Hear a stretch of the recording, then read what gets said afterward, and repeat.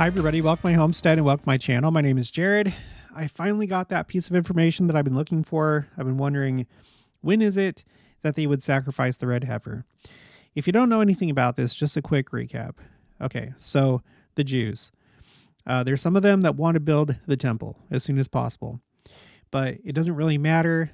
They can't, even if they were to build the temple right now, if there was no issues, if they built the temple, they wouldn't be able to actually do any service in the temple, because in Judaism, they look to the book of Numbers, which says that you have to have a red heifer in order to purify the Jewish nation from uncleanliness, from contact with the dead body. All Jews are considered ritually impure, since it's not really possible to know, with each individual, have you had contact with a dead body and other things, right?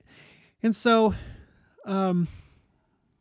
basically there's been all these efforts to produce a red heifer so that they can get the ashes, so that they can purify the priests as well as the Jewish people. And that's the only thing that's really stopping them from actually performing the temple service, other than being able to construct the temple itself on the Temple Mount. So it's a big deal if they're able to get these ashes. And so they've been working really hard at it. They produced some red heifers, and so far they're looking pretty good. And the last that I checked, and this is the most recent information that I have these groups of red heifers. Like, we have these 5 right here. We have some that were mentioned here. I don't know how many. And then we have this one. And according to these different sources that I have, this is when, in green right here, this is when they'll turn 2 years old. 2 years old in 1 day. And then they can be used for their ashes. So the first one would have been in September. The next ones would be November through January. And then the last one, or ones, I don't know how many there are, would be ready in April sometime. So the question has been, for me, when would they do it? I hadn't seen anything. Although some people in the comments had said, oh, it's going to be at Passover, but I wasn't able to find anything to substantiate that. Well, thanks to Tammy Christensen, she provided me with that source. Hey, Jared, this is a part there's a part in this article that talks about the sacrifice being planned for Passover 2024. And then there's a quote from the article, and then a YouTube video. And the article basically gets its information from this YouTube video, which is, you may have come across these guys before, CBN News. It's like a Christian news channel, essentially. And I'll put the link for this video in the description box below. But here you have it. So this is Rabbi Yitzhak Mamo. And I guess he's the one that owns the land where the sacrifice would take place. It has to be at a particular spot on the Mount of Olives. It has to be within sight of where the Holy of Holies would be. And he owns it. And let's see, let's do Control F, and let's do Passover. And here it is. Stinson says they plan to invite everyone to the red heifer ceremony that may take place in Passover 2024. Everything is in place, down to the red heifers. As long as they stay pure, one of them stays pure, then we have everything in place, including the priests, Mama says. So they are planning it for Passover, as long as nothing changes with these red heifers. So Passover, if we go to the Hebrew calendar, hebcal.com, which shows you our calendar and their calendar together. Passover is going to be, it's going to start the evening of the 22nd of April and then go until the evening of the 30th of April. Okay. So it didn't specify in the video what day it would be, but it would be sometime during this week. Okay. Pesach. So that's good to know. There's a lot of things that are kind of closing in on April, that are converging on April. I have more to talk about with the red heifer, but let's remind ourselves really quick, or if you're new, you may not know these things. There's a lot of interesting things that are pointing to April. I'm not saying that the second coming is going to happen in April, but I have no explanation. I don't know. I'll just wait and see. So right now, President Nelson is in his 7th year as president of the church. Every single time there's somebody that doesn't get this, I'm going to explain it. Listen carefully, pause if that's what you need to do, rewind, watch it 7 times. Maybe 7's a good number to rewind and watch this. President Nelson became president of the church January 14th, 2018. So if you were to go to him on that day and say, President Nelson, what year are you in? He would say, well, this is my first year as president of the church. And then April 14th, 2019, on that day, you would say, President Nelson, how long have you been president of the church? He would say, well, I've been president for 1 year. Oh, so what year are you in now? I'm starting my 2nd year. Okay, that's the key. Stop. This is the part that you need to rewind if you don't understand this. Ordinal and cardinal numbers, counting numbers and numbers of completion. So with what I just said, 2018 was his first year. Look, I have a visual representation right here. 2018, first year. 2019, second year. 2020, third year. 2021, fourth year. 2022, fifth year. 2023, sixth year. 2024, seventh year. So we're already in his 7th year, and it started January 14th of 2024. So you understand? Using that same concept, President Nelson is 99 years old, which means that he is currently progressing through his 100th year of life and will complete his 100 years on September 9th of this year when he turns 100 years old. Does this make sense? 7th year as president of the church, 100th year of life. He has given 40 talks. 40 is a symbolic number. It's symbolic a couple different ways, but the way that I look at it is purification because of the flood of Noah. It took 40 days, 40 nights to cleanse the earth. Israel had to be cleansed as they were wandering in the wilderness for 40 years. The older generations were not permitted to enter into the promised land because they had too much worldliness, too much Egypt still in them. And the Lord wanted a tried and true and tested people to possess the promised land. So purification, you understand? Purification, 40 talks. That's if you don't include the Hosanna Shout instructions of April 2020 General Conference. 111 talks as an apostle.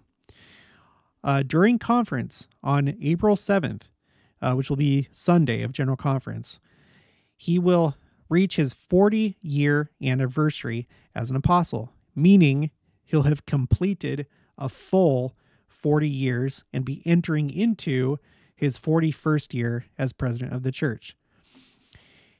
This April, specifically General Conference, is going to be 20 years since President Oaks gave his talk about the second coming.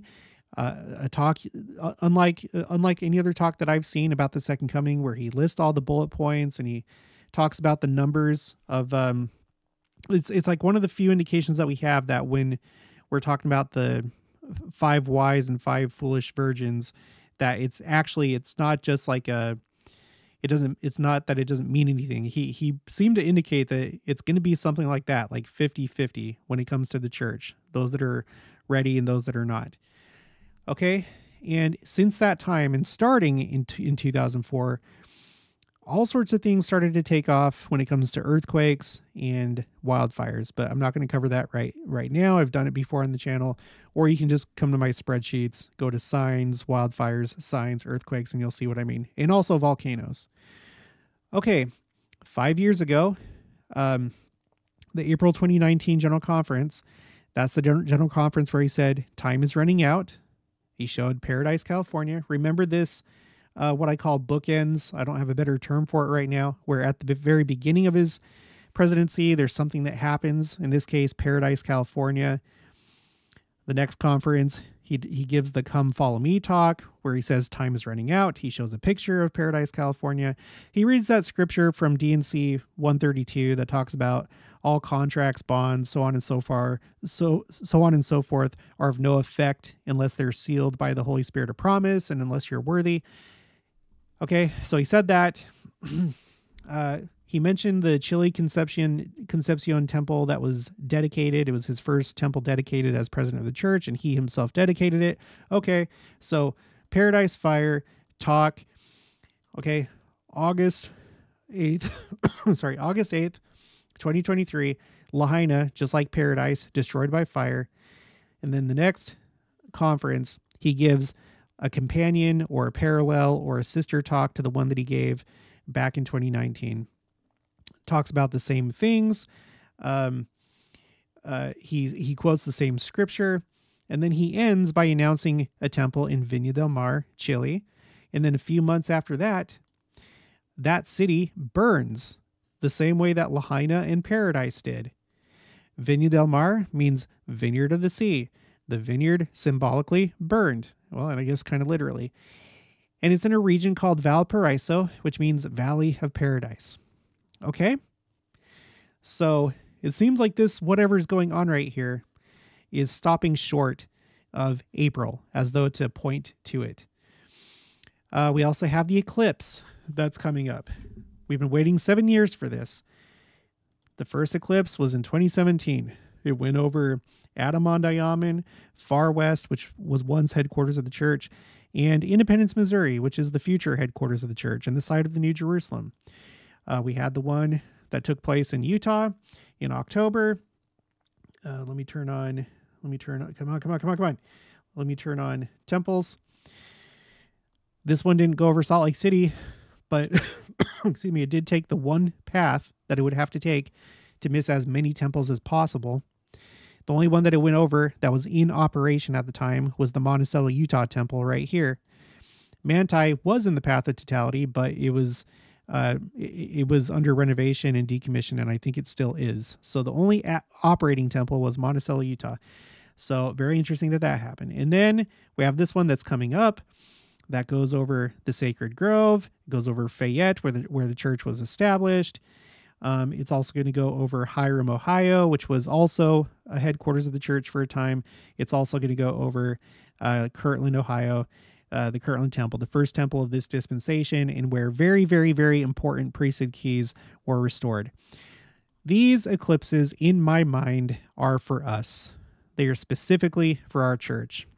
Other Christians see the significance of this, but not as much as we do, or not as much as we should. The three eclipses make this kind of shape. Some people have said, oh, this is like Aleph, the first letter in the Hebrew alphabet, not the block script, not the modern block script, but Paleo Hebrew, otherwise known as Phoenician. And there's going to be a similar eclipse. I don't have the paths yet.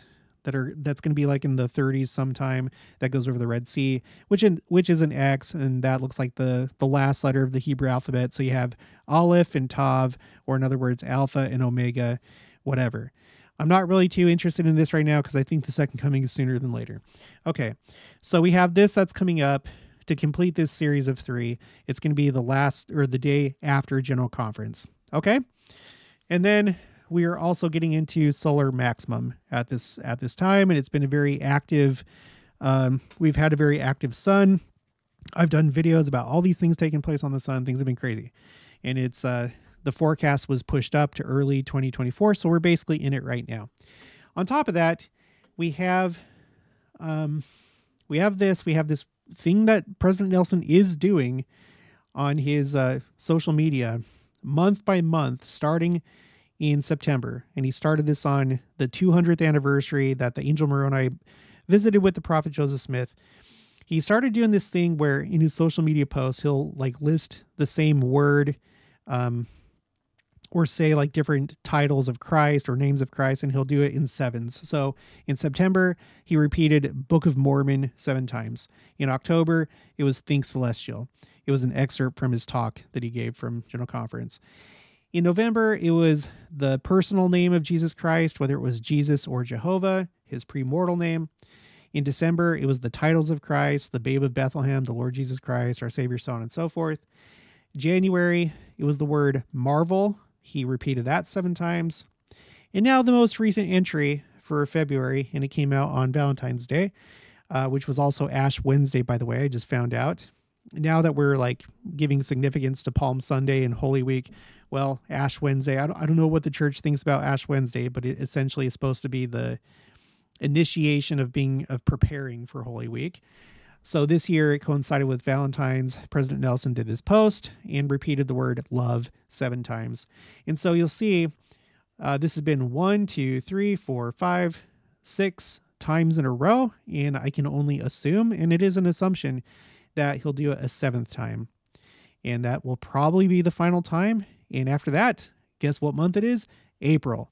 And April is the month, bringing it back around, when it seems that one or more of these heifers are going to be sacrificed for their ashes.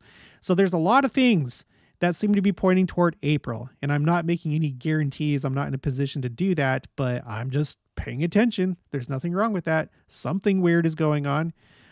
I don't know what it means. Okay, so I'll put the link for this in the description box below. Here's, I think, the article that she was referring to. She accidentally put the link for this video twice, I believe. But I think this is the article that she's referring to. Forward, Jewish, independent, nonprofit. And it talks about what we just talked about. Now, I've never done this before in any of these red heifer videos, but I want to go over the actual scripture itself, look at the Institute student manual, see what it says, and then go back to some of these articles just to pick out some of the details of what's going on right now. So this whole idea comes from Numbers chapter 19, verses 1 through 10. Let's just read it. And the Lord spake unto Moses and unto Aaron, saying, This is the ordinance of the law which the Lord hath commanded, saying, Speak unto the children of Israel, that they bring thee a red heifer without spot, wherein is no blemish, and upon which never came yoke. And ye shall give her unto Eleazar the priest, that he may bring her forth without the camp, and one shall slay her before his face. And Eleazar the priest shall take of her blood with his finger, and sprinkle of her blood directly before the tabernacle of the congregation 7 times. And one shall burn the heifer in his sight. And with this, I think that they interpret this to mean within sight of the Holy of Holies, is my understanding, even though it seems to be talking about Eleazar. But if he's like the high priest, then I don't know. But that's why they have to do it on the Mount of Olives. It has to be within sight of where the Holy of Holies would be. Okay, so her skin and her flesh and her blood with her dung shall he burn. And the priest shall take cedar wood and hyssop and scarlet and cast it into the midst of the burning of the heifer. Then the priest shall wash his clothes, and he shall bathe his flesh in water, and afterward he shall come into the camp, and the priest shall be unclean until even. And he that burneth her shall wash his clothes in the water, and bathe his flesh in water, and shall be unclean until the even. And a man that is clean shall gather up the ashes of the heifer, and lay them up without the camp in a clean place, and it shall be kept for the congregation of the children of Israel for a water of separation.